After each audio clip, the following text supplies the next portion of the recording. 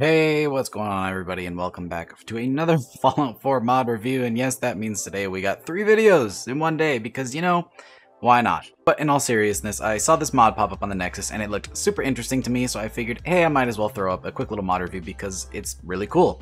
And I jumped on it pretty quick because according to the Nexus, I was the first download. Now, I don't know how accurate that is, but whatever, it's still pretty cool. So, the mod we're checking out today is the 22 Long Rifle Pistol by Ronnie Magnum.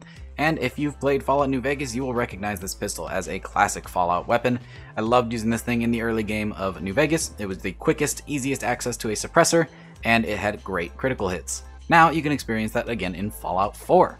Here we are taking a look at this thing in-game, and it is absolutely beautiful. It is a great recreation of the Fallout New Vegas style, except with a little bit of a twist. It has completely new iron sights, and I actually really enjoy these. The raised post makes it super easy to line up your shots, and you need that for a weapon like this with such low damage. I also really like the engraving on the back here. It actually uses vanilla deliverer animations, but I think it fits perfectly. Everything lines up super well and I like it a lot. So this thing is really awesome. Let's go ahead and take a look at the stats for this thing. So here it is. The base damage is 14. It shoots 22 long rifle ammunition, which is added via this mod. Has a fire rate of 66, a range of 101, an accuracy of 61, a weight of 2 pounds, and a value of 120 caps. Now that is a really low damage.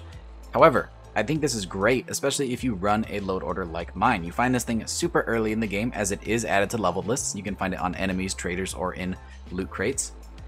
And for a mod list like mine where everything does really high damage, I find a lot of times running something like a 45 caliber pistol will sometimes one-shot a raider if they don't have very good armor. So running something like this, you won't kill them in one shot every time. However, I have increased headshot damage, so playing sneaky and stealthily with a suppressor like this early on in the game and picking your shots to make sure that you land those headshots makes this a pretty viable weapon and a very cheap one as well. So I would like it. I like this thing a lot. It's super cool and the model and texture are beautiful, and it's just awesome to see this thing again in Fallout. In terms of modifications, we have a nice little assortment here. We have a handful of receivers: standard, improved, hardened, and advanced. Advanced will get you to a total of 28 damage, so double the standard. For your grips, you have standard and original, which has a nice little engraving on it. And then you have for magazines, standard and quick eject, which will give you, of course, a better reload speed. And that's it. And that's all you really need for this thing. And now, let's test this thing. So usually we test against Deathclaws, and I'm gonna try that. So I don't expect it to fare super well, but I am curious nonetheless. So we'll start here on the left with the base version of the weapon and only 14 damage per shot. Let's see how it fares.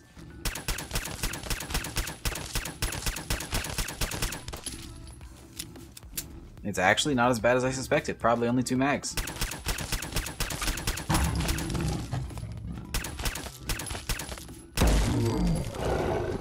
And look at that, we still have 1 bullet to spare. Let's go ahead and try this with the advanced receiver and see how it does. So this is embarrassing. That was the advanced receiver. So we're gonna do this one backwards. That's your max potential. Here's what you're doing with the base version.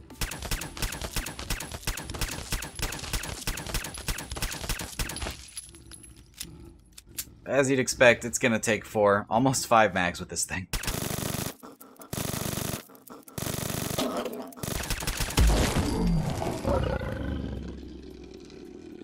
Alright, so there we are. Very clearly a big difference between the two, and even with the fully upgraded one, I wouldn't be taking a Deathclaw on 1-to-1. Although, I have no pistol perk, so maybe you could actually make this thing pretty viable in the late game, but you just have to test that out yourself.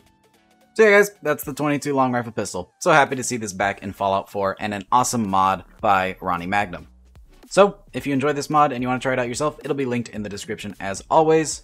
And go out there, support your mod authors. If you enjoy this mod a lot, go download it, endorse it, and donate if you can. It's because of them that we get to enjoy such amazing mods for Fallout. It's so late in its life cycle. So do anything you can to show your appreciation because mod authors work tirelessly to give us such amazing content.